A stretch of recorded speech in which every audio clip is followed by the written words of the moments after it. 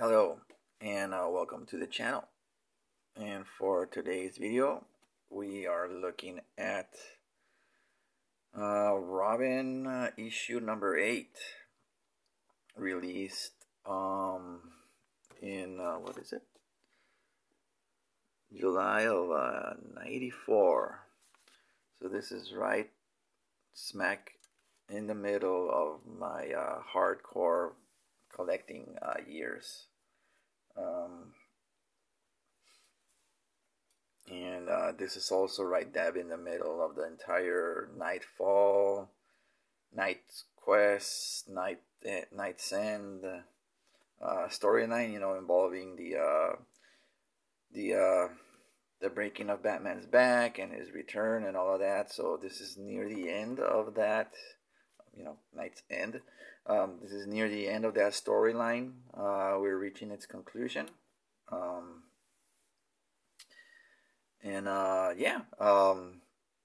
This issue is credited by Chuck Dixon as writer, Tom Grummett is the artist, and Chrising, or Chrising, I don't know how you say his name. I don't know his first name. Give me 1 second, we'll look in the credits. So yeah, it's it was a fun time in comics, If you were a collector back then, a lot of stuff was happening. But again, all of this that's going on with DC Comics and Marvel to an extent, but DC really felt it, really felt the boom, right, by Image. They were doing a lot of stuff that a lot of purists were like, what's going on? Why are you doing this? It was basically just DC doing whatever they could to stay relevant, to comic audiences, comic readers, because even though Image was still a pretty small publisher, yeah, sure, they would release more and more comic series as time goes on, but this is what, like I said, July of 94. Image has been around for maybe a couple years, and they were still pretty much, they were publishing half the books that either Marvel or DC were doing at that time. And at that time, each publisher was putting out like 30 books a week or something. Well, I'm exaggerating a little bit, but you know what I mean. They were putting out a lot of books a month, and Image was, not even doing half, and they were already like the #2 publisher, right? So in response, DC killed Superman. They broke Batman's back. They turned Hal Jordan evil, which we saw recently with the Green Lantern issue. And so yeah, DC were doing a lot of stuff that a lot of people weren't necessarily agreeing with, but this is basically what happens when you're backed up against the wall, right? Metaphorically speaking. And so like I said, Chuck Dixon is the credited for story. Tom Grummett pencils, Ray Crescens finishes.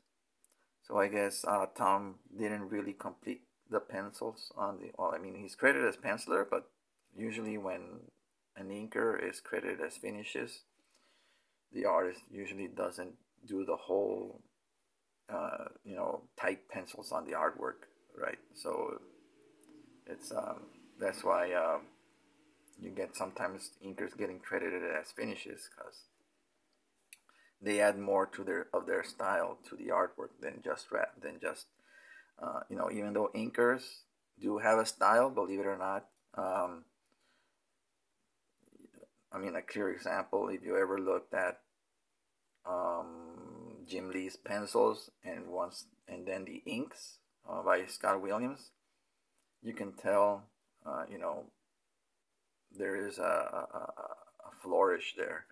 And right now, Scott Williams is transitioned not full time, but he's transitioned into being a penciler, and you can tell his style really is not really close to it's somewhat related to the Jim Lee style, but you can tell it's still Scott Williams, right? So inkers do have a style. But when you look at this, and if you're familiar with Tom Grommet's work, it pretty much looks like Tom Grommet, right?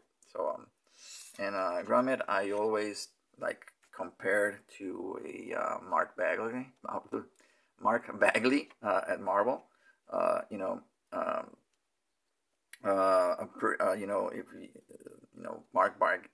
I can't speak. Mark Bagley or Ron Lim, guys that you can depend on. But there goes my dog.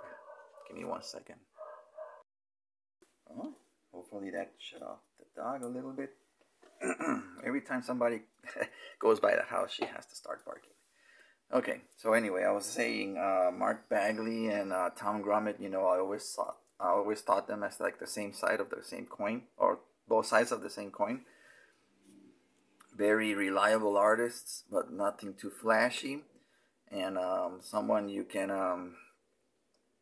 put on a book, and maybe not your main title, right? He's perfect for ancillary books. In this case, Robin. I maybe would not put Grommet on the main Batman title, but he works perfectly fine for books like Robin. So anyway, because he does. So the reason I compare him to Mark Bagley is, for the most part, his characters are distinguishable from one another, but also they have like a very youthful look to them. It's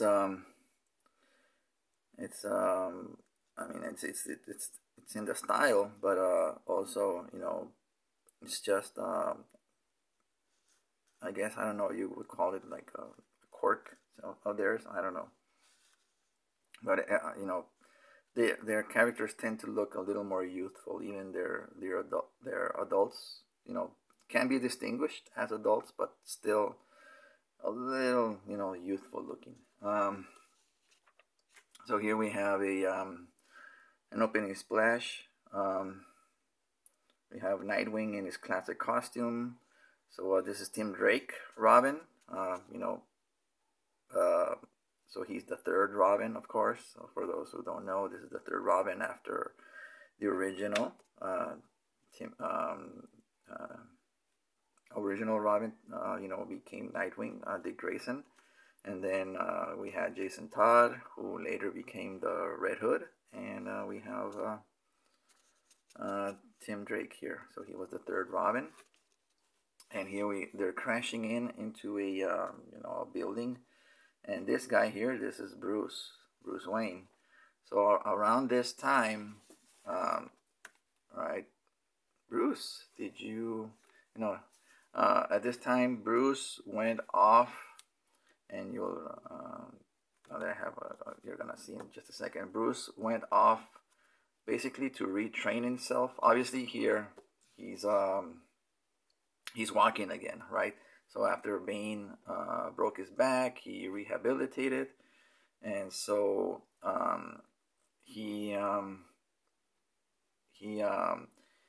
during this time he handed over the mantle of Batman over to Azrael, John Paul Valley, and over the course of time, John Paul's methods became a little too violent. I guess Batman didn't want Bruce didn't want the image, the Batman image, to be taking a hit in his reputation. So eventually, in order to reclaim the mantle from John Paul Valley, he had to rediscover himself, retrain himself again. So he went off and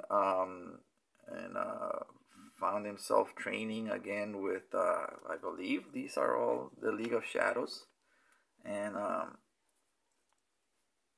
the League of Shadows were being trained by Lady Shiva. And Lady Shiva is regarded in the DC universe as one of the most deadliest hand-to-hand combat fighters in the world. So Bruce sought her out to retrain him, train him in new methods in order to combat this new version of Batman. That was in the comics fandom would affectionately call Azbats. So because John Paul Valley was Azrael before, right? So and you can see here how she easily subdues Nightwing. So both Robin and Nightwing don't approve of Bruce, training with her, right? They're afraid or fearful that Bruce would cross a line that normally he wouldn't cross. They're confident in Bruce that he can take down John Paul Valley in his way, right? Without having to, go to these extreme measures of having to train with Lady Shiva. But for Bruce, he has to get with the times eventually. And of course, the times in comics at this time meant you gotta be more violent, because otherwise you can't compete with Image.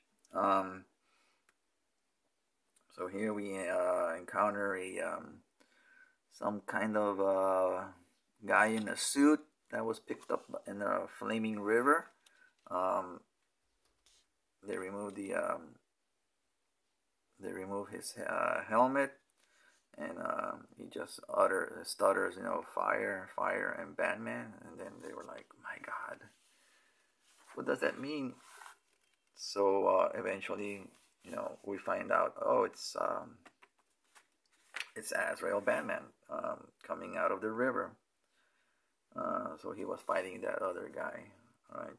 Kicked his ass, left him to burn or drown, or both. And yeah, his methods are becoming a little more extreme by the day. I believe the reason for that is his training, or not training, programming. When he became Azrael, it was like programmed in his mind by his father, who was like, I don't know, whatever generation Azrael. So when he trained, it was more like it was basically downloaded into his head, right? So because he was pretty much a wimpy guy, and then when he got the training, for those who don't know, find the Sword of Azrael miniseries drawn by Joe Quesada, and you'll get the origin for Azrael. That's a nasty sunburn. And then here we have some bad guy. If he had a, you can tell he's a bad guy. If he had a longer mustache, you could, he would be twirling it. But so far, I haven't said much about the artwork because it's pretty much solid artwork all around. It's not no, you're not gonna find anything wrong with Tom Grummett's work. Like I said earlier, it's all solid. He knows how to move.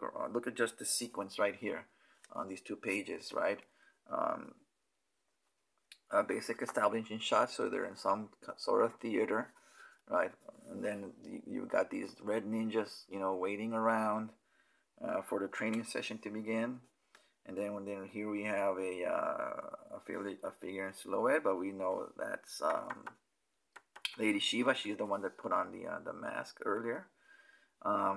and then you know, she proceeds to kick the ass of all of those guys. But the entire sequence, you know, Gromit knows how to move the camera around and all of that.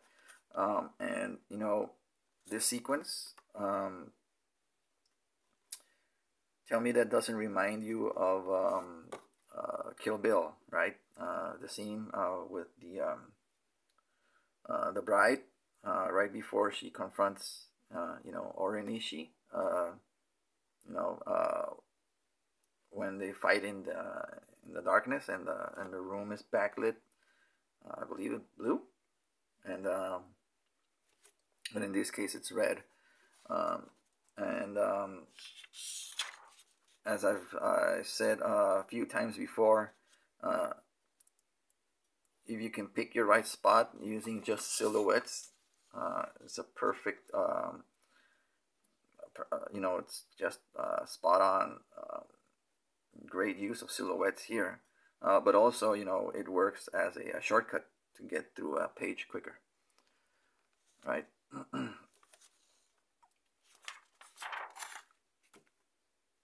But then here we have, you know, here we have Bruce standing on top the head of his favorite eagle monument or whatever in overlooking Gotham City, pondering to himself if he still got it.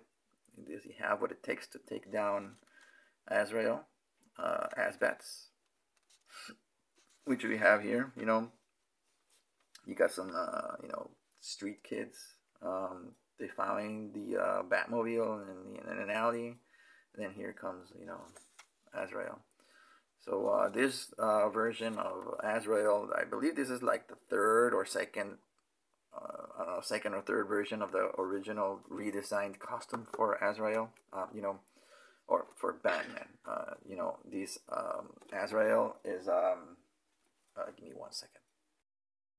Okay. I just had to reach for something. This version of Azrael is like the second or third revision of the Asbats costume. The original helmet was more simpler, basically like the basic Batman cowl, except it had everything was covered in his face. He had like a pouch belt on his thigh. You know, everything else is pretty much closed. I believe he had a regular cape. He didn't have like these bladed cape. Someone who did a great updated version of the classic Azrael Batman costume was Sean Gordon Murphy on the White Knight series, Curse of the White Knight. I don't have the comics here with me, but I do have the figure for it. The McFarlane version of that costume, and you can see some similarities, but also a different take, an updated take of the costume by Sean Gordon Murphy, right? But this is a little more closer to the original Asbats design, except, you know, it's a lot more darker. You know, the original costume did have gray and blue and all of that, like pretty much the scheme, but Gordon did a good job of just keeping it mostly darkly colored. So yeah, if you can find that series as well, Curse of the White Knight, I highly recommend it. So here, you know, Asbats scared off the kids as he gets into the Batmobile, and then here we have Nightwing and Robin looking over some plans, some blueprints for something, and then we have an appearance by a little-known character who would often pop up from time to time in Batman comics, Harold. He is a mute, I believe, or had some sort of handicap, but apparently he was like some sort of technical genius. So Batman found him and, you know, pretty much put him to work in the Batcave. of course, that's simplifying things, you know. Treats him well, but, you know, later on, Harold meets an untimely fate in Hush storyline. I believe it's in Hush. And then here we have Gordon, Commissioner Gordon. For tonight, Sarah. What? Sarah. That's not his wife, right? I believe his wife was also Barbara, like the kid, that girl, Barbara Gordon. Sarah Ensign, right? Isn't it? I believe they had an affair or something. I don't know. I think she becomes commissioner sometime, you know, 4 or 5, 6 years down the line, in the early 2000s. I see. I think the Joker kills her. Blah blah blah. And then here we have, I believe this is Tim's father in the wheelchair. Yeah, Tim called him. Just, you know, I guess it's out late and he has to check in. That was something kids used to do back then. I don't know if they still do. But when I used to go out, I always had to check in with my parents. And then here we have somebody that said, let's get to work. I'm guessing that's Batman. Bruce. Sorry, Bruce.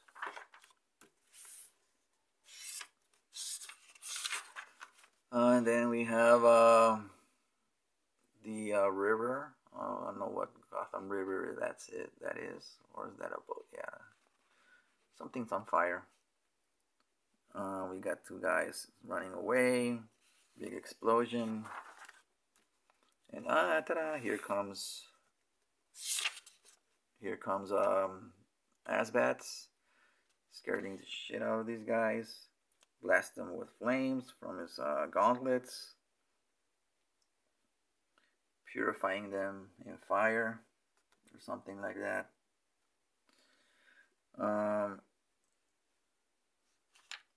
You know, fear me and all of that.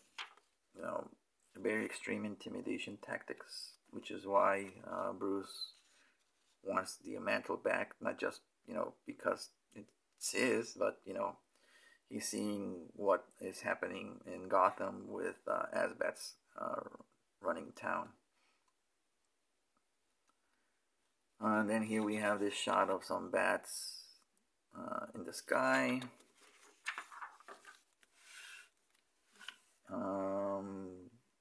And then it looks like they crash through this window, or they attack somebody. This is a cool shot.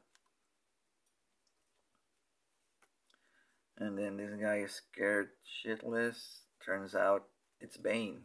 So Bane is having like, you know, bat nightmares of his defeat at the hands of Azrael Batman.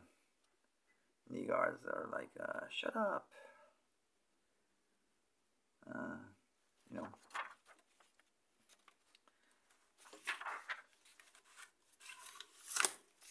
They walk away. Then they get past Edward Nygma, aka the Riddler.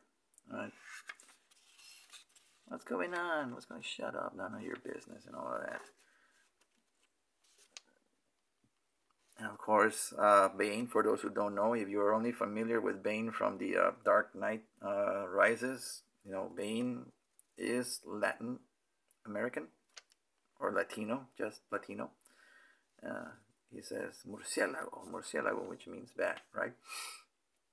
And then he says he has returned, so he knows Bruce is back, because apparently they have some sort of weird connection. Do I say it in the Dark Knight Rises voice? You know, he has returned. Oh, that's a bad imitation. And then here we have Tim, happily looking happy. Welcome back. And it looks like, yep, we get Bruce back in the Batman costume. In my opinion, the Batman costume. you know, for me, the definitive Batman look, the blue and yellow with the yellow oval and the bat, you know. This was the look for Batman, you know. I don't know. I want to say for like, you know, a majority of his time, you know. Obviously, when he was first introduced in like the 30s and whatnot, 20s and late 20s, early 30s, he had just a basic, you know, version of this with the black symbol. And then as the costume evolved, this was pretty much the costume right from like the 50s up until, you know, the 90s, you know, up until around this point. And then after this, a few issues later in like the main Batman series, we go into like the Troika storyline, drawn by Kelly. What's his name? Kelly Jones. And it's basically just an all black costume with the yellow oval symbol, and then eventually, much later on, like for most of the 2000s, you know, pretty much when Jim Lee took over and did the Hush storyline, he reverted the costume to the black and not the black, the gray, black and gray costume, which pretty much, if you're you know, if you've seen the Ben Affleck version of Batman, that's pretty much the costume that's been in use in comics for like the past 20 something years, until recently. Updated versions of this costume with the yellow oval has started to pop up again, but for the most part it's been the black and gray version with the large bat symbol, without the yellow oval. But to me, this is the for me this is the best incarnation of the bat costume. He even gave him the pointy shoulders, like that McFarlane started doing, you know, during his year 2 run, and various, you know, covers. Not many adopted it. I mean, some did, but for the most part, not a lot, you know, did it. I guess they saw it as a, you know, appropriating somebody else's look, and so everybody wants to do their own thing. But no, it works when it's done well. Some would give them really exaggerated long tips, but when they're done like this subtly, you know, it looks good. So yeah, it's a pretty good, you know, issue all around. There goes my dog again. Give me 1 second. Well, we're just finishing up, so whatever. Keep the dog barking. So yeah, the again, you know, didn't really go over a lot of the artwork because, you know, it's pretty simple. You know, I mean, simple in the terms of, you know, it's really well drawn. Nothing really to look out for. You know, nothing really pops up at you. You know, in like the traditional image style, right? Where a lot of stuff is like in your face. But technically everything is drawn just spot on. You know, him and Jackson Guys, who we looked over in the Action Comics issue a few videos ago. You know, very consistent, very excellent artists in their own right. They, you know, they don't have to do anything fancy to tell the story. You know, just all around solid artists that you want on, you know, if you got a company, you know, a large company, that's somebody you want on your roster that you can depend on for whatever assignment, you know. And Tom Grummett is, you know, one of those guys. So yeah, that's pretty much it for this video. Thank you for watching. Like, comment, subscribe, thumbs up, thumbs down, you know, interact. you know, whatever. Let me know what you guys think of these videos. And yeah, I'll catch you all on the next one.